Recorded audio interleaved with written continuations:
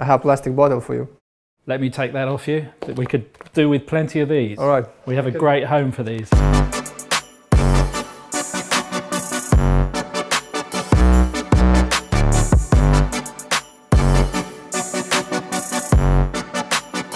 could wear that, it's so soft. And hopefully you will. This is 100% recycled PET. How many bottles you need to collect in order to have one t-shirt, let's say? I am wearing 100% recycled plastic bottles. Biggest challenge you guys have as a company? Certainly the recovery of clean material is where the problems start. 3 years ago we were working out of my living room, so it's quite a good feeling to have a nice office like this. When it's going to be ready? That's the $6 million question, but yes, we do have a date now. We have everything signed. Going to the schools and are you like educating? Yes, so the whole Simply Bottles campaign is all about teaching the children that plastic has a value. That you are capable to do and ready for that. I'm making that commitment on camera. We will buy up to 1,000 tonnes a month of your plastic if you invest in sorting machinery.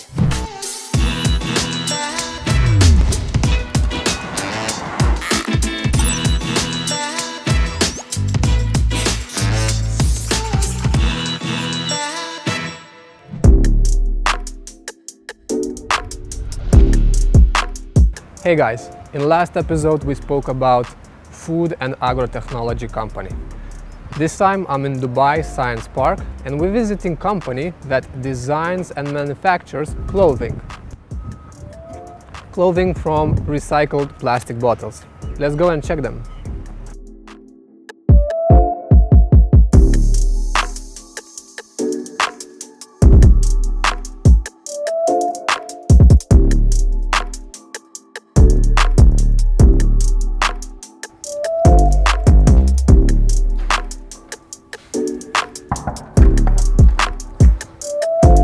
Hi Chris. Hi Evan. How are you? Nice to see you. Likewise. Well, two things for today.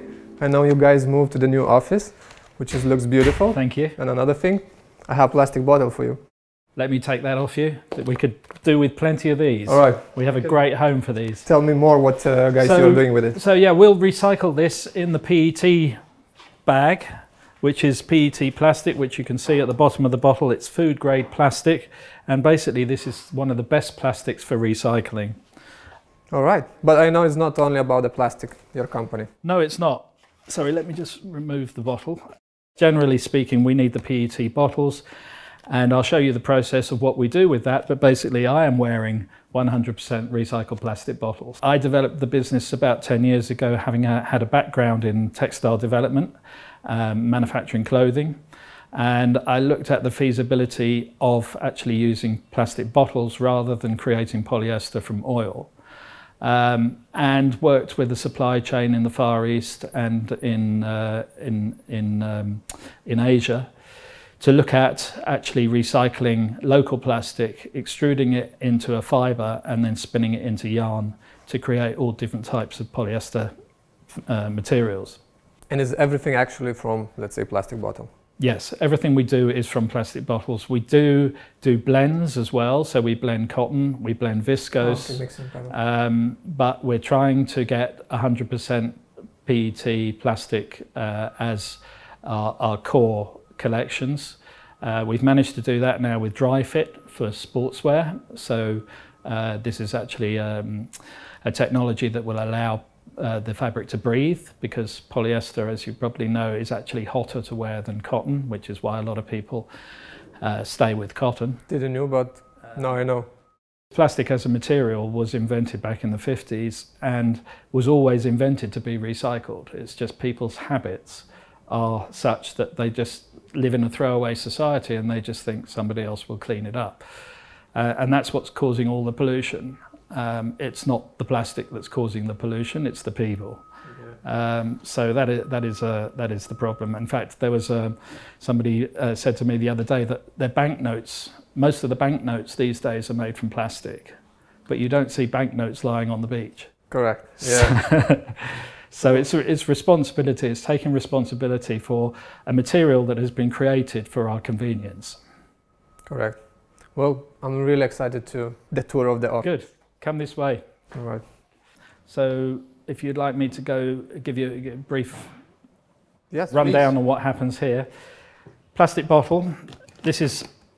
We don't get plastic bottles that look like this. Yeah. Our plastic bottles tend to be flat. They tend to be covered in dirt, complete with the lids and everything else. The branding and everything. And you know, quite frankly, they're quite disgusting, the conditions that we tend to get them in.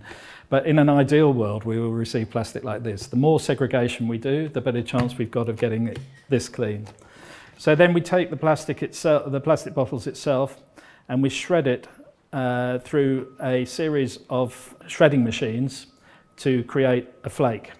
This flake has actually had 2 washes, a hot wash and a cold wash, to get it completely clean and contamination free of the other plastics, including the lids and the labels. Do you mind if I check it? Before? Sure. So this is actually, drops it on the floor. So yeah, there you go. So this is actually food grade PET, which can go back into food grade packaging. Okay, so it can be recycled. So this can go back from here into flake, back into packaging. Okay. Not so much into bottles, but back into film packaging. Yeah. It can go back into bottles, but there's another stage that it has to go through. These are heated into a liquid, and they're forced through a spinneret, which is like a shower head, if you can imagine. Okay. So the melted plastic is forced through the shower head, and it comes out into strands. You'll see these strands here. Yeah. Oh, but it looks... I couldn't believe that this is from the plastic, let's say from the plastic bottle, from that material. Yeah. It's so soft. So this is 100% recycled polyester. This has other applications as well. People use it for stuffing in cushions. You can use it for carpets. You can use it for all sorts of different upholstery fabrics. Yeah. I could wear that. It's so soft. And hopefully you will, because by the time we get to this stage, we spin it into yarn, and this is 100% recycled PET yarn. Looks same like others. Yeah, so this can be produced in different thicknesses depending on the fabrics that you're producing, and it can also be blended with cotton, as you see here, which is a 50-50 cotton recycled polyester mix. Okay, so that's a mix, this one? That's a mix, whereas I'm wearing 100% recycled polyester. These items here, for example, these are 100% recycled PET, and this is like a chiffon fabric. So is this material common thing, let's say, in the consumer world, like you can find in a shop? Recycled material is getting more and more popular. A lot of the main companies, certainly Zara, H&M, those sort of companies have made a commitment to being fully sustainable by 2025, okay. Which means either it's going to be organic or it's going to be recycled. So this part of the process here, we're doing in Dubai. We would love to do everything here, but we can't because it's just not feasible. Yeah. There's so many different parts. I mean, even once you get to this stage, you have a factory that makes different types of fabrics from this yarn. You have another factory that will dye the color. You have another factory that will cut the garment. So we saw that really as an opportunity to try and set something up here to solve the plastic pollution problem. Only about between 4 and 6% of plastic production is currently recycled. And we intend to increase that recycling rate to over 20% in the next 2 years. So for that, we need to drive a whole awareness campaign, a whole recycling campaign. We've done some major projects with the Pope's visit last year, okay, in Abu Dhabi, where we did all the recycling for that. We did the F1 in Abu Dhabi last year. Events are great for us because it's a great way of telling the story, and it confines the amount of plastic that we need within a small area. And we set the bins out. We have our own stands there, so we actually show this process, and people understand, and they come past, put a bottle in, and they have to see some evidence of what's being done with it, because otherwise they just, in their heads, they just think it's going to landfill, and it's a waste of time. Like what you guys here, trying to communicate that, creating this kind of, I would say, a story. Yeah. From plastic to t-shirt. Yeah. This is quite interesting. don't know if you can guess what this is. This is a gastrolith. So it's a stomach from a young camel. 50% of camels in the region die through plastic ingestion. So this is the stomach that was taken out of the dead camel, and you can see lots of things from ropes. There is actually a bottle cap there as well. Yes. So that's actually what they eat together with the grass. Yes. So unfortunately they eat everything they can get their hands on or their eyes on. So that's a big issue, yeah. Yeah, big issue. And we take this around the schools with the Simply Bottles schools campaign and show the kids. All right. Their reactions are worth seeing. So that's not an award, but it is something to consider. To highlight. This was one of the recent awards that we had from TIP in Abu Dhabi with the Environment Agency, which has been really good for us because the Environment Agency are very supportive of what we do. And in fact, we're consulting with them over legislation now to try and come up with an initiative that will reward consumers for recycling. We're working with a company who have produced RVMs, reverse vending machines. So much like the vending machine where you put your money in and you get something out, yes. Here you put in a plastic bottle and you receive points, or you receive credits, or you receive promotional incentives to recycle. And this is something that we're looking at launching next year with the Environment Agency. And we're also looking at doing a similar project in KSA. Okay, I think I saw on social media you guys did some kind of test or yes, whatever, yes, this vending machine. We had a webinar and a live webinar of the actual demonstration. Yeah. So yeah, hopefully we'll have that up and running fairly soon. Because everybody here has targets as well. The government have targets to reach. 20% of production needs to be recycled by the end of next year, whereas only, as I say, 4 to 6% is reached at the moment. So there is quite a long way to go, and it's proven from Europe, America and Australia that if you actually reward consumers, yes, then they will make an effort to recycle. Of course. I think from my personal approach, I would love to, I don't know, collect 10 bottles, yeah, bring it over there, yeah, and I don't know, get cinema ticket or something. Yeah, exactly. That would be awesome. Or a free brunch even. There you go. Yeah. But I think then none of the plastic bottles will lay down on the floors. Everybody gonna pick it up. Exactly. Well, that's what we need, and that's what we want, and that's the only way the recycling industry can survive is if everybody recycles. It's a community action, and yeah, I mean, we need 1,000 tons of plastic a month. It's a lot of plastic. So you guys just moved recently here? Yeah, we actually did the whole build from scratch. So it was shell and core before we moved here. So we designed it and constructed it with a local company. Okay. With a view to really having enough space that we needed, having an open space, a nice environment to work in, and to be able to showcase our products and have people come in on for meetings. 3 years ago, we were working out of my living room, so it's quite a good feeling to have a nice office like this. Good, congratulations, yeah, well done. I see some familiar logos already. We also are appointed as licensees for Expo, so we're producing all of Expo's merchandise using recycled PET, which is a great story for Expo, obviously, great for the sustainability goals that they have. Makes a unique product, and yeah, it's initially t-shirts. We're doing some hats and polo shirts, generally leisure wear. So we have the license for that. And this one is 100% or 100%, yeah.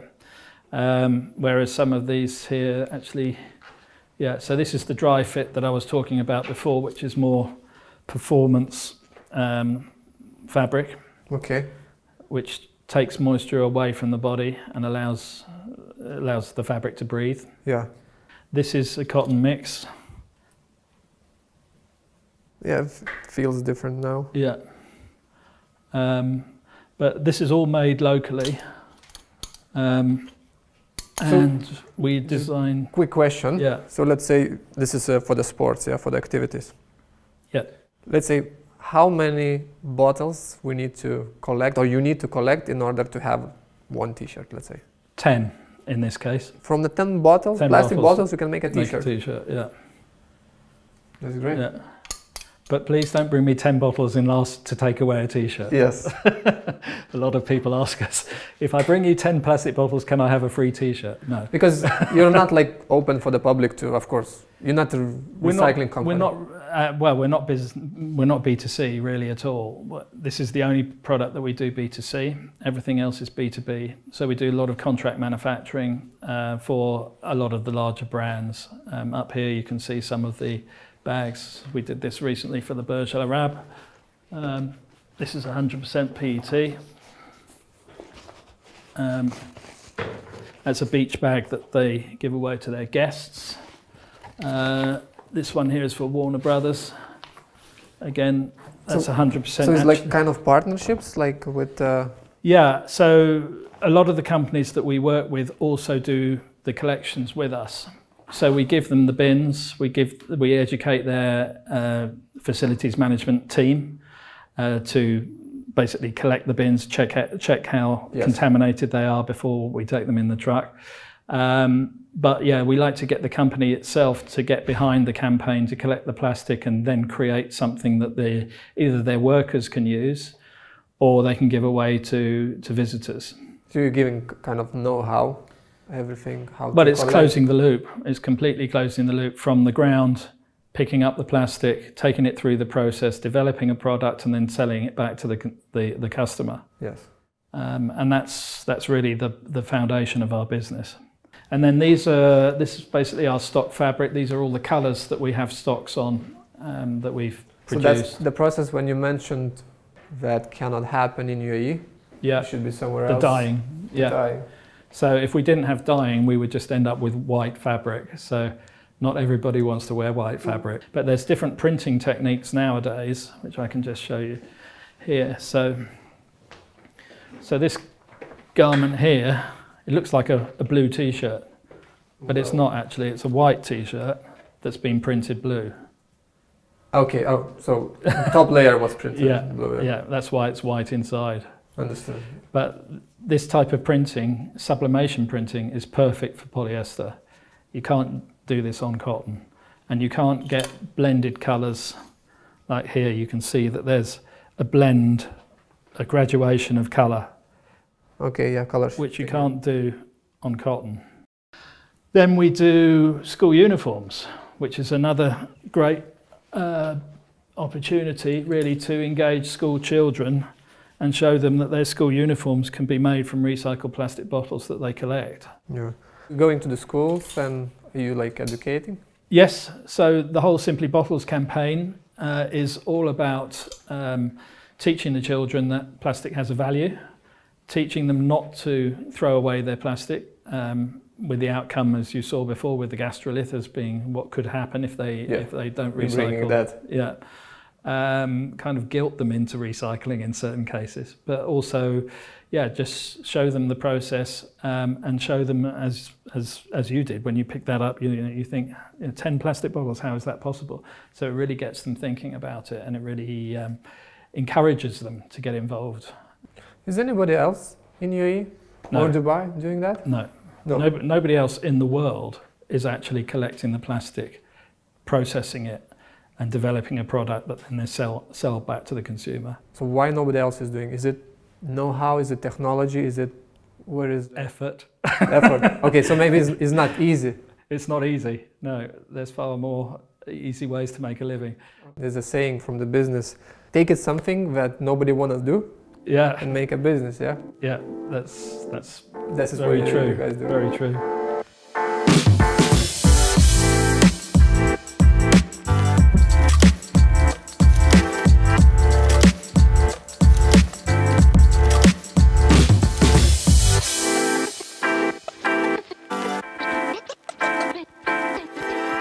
Okay, Chris, so thank you for a lovely tour around your office. My pleasure. I would love to now to find out, like, where is the beginning of DGrade?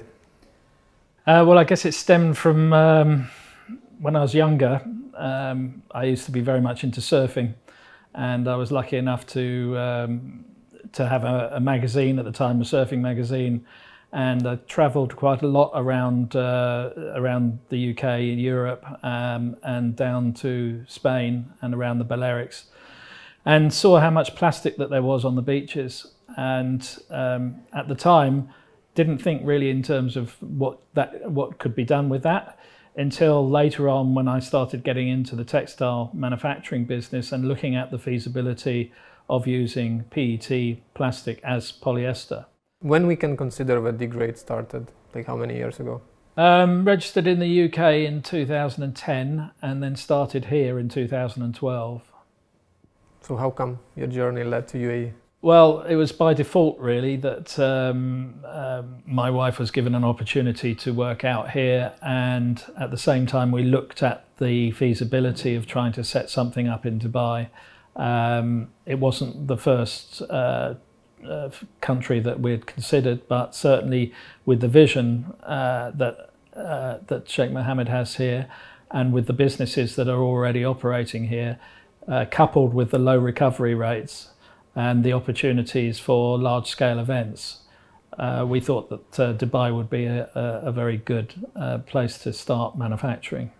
Can you highlight one of the products that I would say sell the best?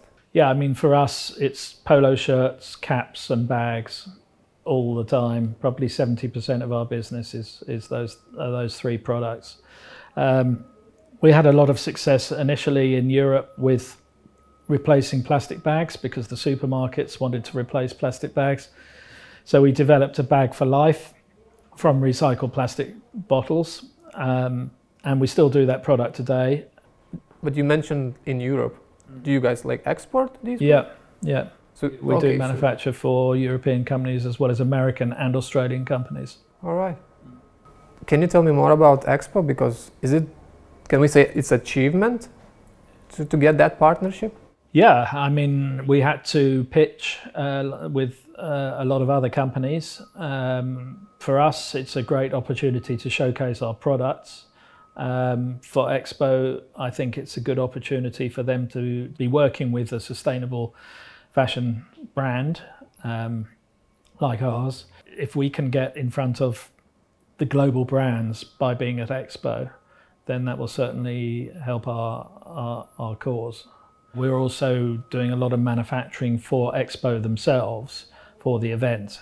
So we're looking at producing the media kits with the photographers. I mean, 70,000 photographers they're expecting. So those are where the volumes are that we need.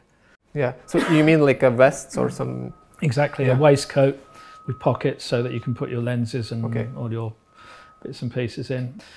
And then for the volunteers as well, there's a significant volume with that. And that's really what we need in order to drive the business.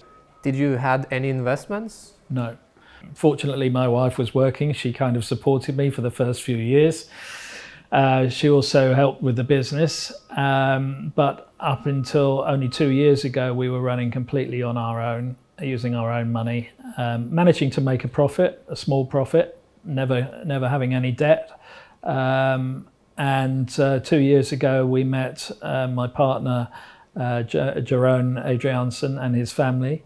And they have an industry background in plastics, so we thought that was a great match because obviously the plastics, the technical side of plastics, the composition of plastics is not something that I really have knowledge of.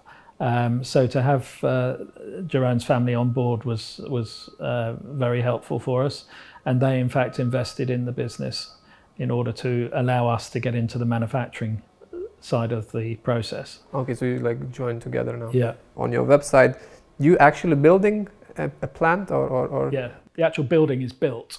Okay. So the machinery is being installed. We have the brawn from the Far East and the brains from Europe. So the brawn being the conveyor belts and the motors and all the system that's going to drive the actual flow. Okay. But the technology behind the sensors is all from Norway and Germany. So we have sensors that can detect any small particles of contaminant that is going through the system, and at different stages of the system take it out and put it into another bag which can then process it. And that, I mean, you know, when you're looking at the flake, the output that we have is very, very clean.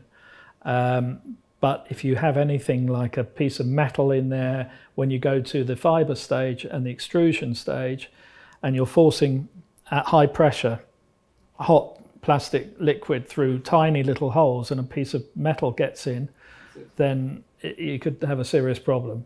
So it's really important from our side to get the optical sorters to do their job correctly and to ensure that we don't have any contamination in the flake. Okay. When it's going to be ready? When me and my team can visit you? That's the $6 million question. But yes, we do have a date now. We have everything signed with Kizad, which is where the plant is going to be established.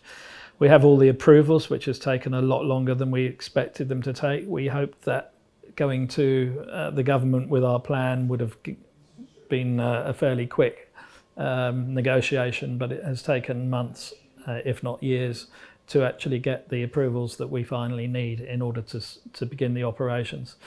But we've also had a lot of support along the way, as I said, with the Environment Agency, Abu Dhabi, and with the Minister of Climate Change here in Dubai, who have been very supportive. In fact, they're engaged with some of the collections themselves at the moment as well, so that's going to be great. Yeah, we are going to be the only company in the UAE that is recycling PET plastic. From our point of view, we will be the first to market. Let's hope that there's enough plastic in there to attract other partners in future, but first of all we have to build up that feedstock to ensure that we can be sustainable. I wish a successful open. Thank you. Can you tell me more, like, how, as a business, how do you guys do sales? So we're very fortunate because we have a unique product that we get approached by many of the companies that we work with. So we don't actually send salespeople out onto the road knocking on doors. Most of our business comes from companies that really want to buy into our process and really want to engage with us on recycling and have a tangible product to show for it. So, I mean, our client list is over 100 customers, probably the top 20 blue chip companies in the world, which we work with on a contract basis. And yeah, I mean, once we start working with these companies, we tend to get repeat business. So it's not so much cold selling, it's more servicing existing inquiries. So let's say brand contacting you and they like saying, I don't know, what's the volume or number, but like, we would like to have X amount of t-shirts. Generally speaking, our MOQs for manufacturing are around 200. If it's a fabric that we've got in stock. If it's not, if it's something we have to dye a specific color for a Pantone reference or a specific custom color, then it's 5,000 pieces. And you'll see the price drop by half from 200 to 5,000. From the volume. It is a numbers game. And the more companies that produce or buy into sustainable fabrics, the easier it's going to become for companies like us. So with this trademark Green Spun? So we're very proud of Green Spun. Green Spun was the first trademarked yarn, recycled yarn, to produce 100% recycled polar fleece jacket for Marks and Spencer's in the UK. And that was really the first chance we got to get Green Spun on the map. And since then we've developed product for a lot of the UK high street, Tesco's, Marks and Spencer's, Morrison's, Boots, the chemist, all recycled product with Green Spun branding. We also did quite a large range of products for Coca-Cola, Green Spun branded for Landmark Group here in the UAE, using Coca-Cola assets, and we were approved by Coca-Cola to supply recycled product. So Green Spun has got a good heritage. I would obviously like to see Green Spun on any fabrics that we supply to the high street. But at the moment, we only supply finished garments. I think in the next year to 18 months, we will start supplying fabrics. And then maybe in the next 3 to 5 years, we'll start supplying yarns under the Greenspun branding. Future plan is to supply material for other brands? Yeah. So when you look at Lycra, as an example, Lycra was developed by DuPont.